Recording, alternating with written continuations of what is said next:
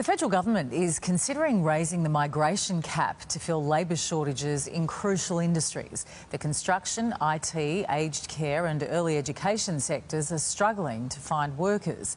The migration cap is currently set at 160,000 migrants a year, but could be raised to between 180 to 200,000. The Council of Trade Unions is warning the plan won't address what it says is the real issue: wages. We've got to make sure that nobody's exploited and that fair wages and conditions are paid. And too often, employers claim that there's a skills shortage, but if they just lifted the pay and made those jobs better paid, then they would be having more people wanting to do them. Australia's new migration cap is expected to be announced in the October budget.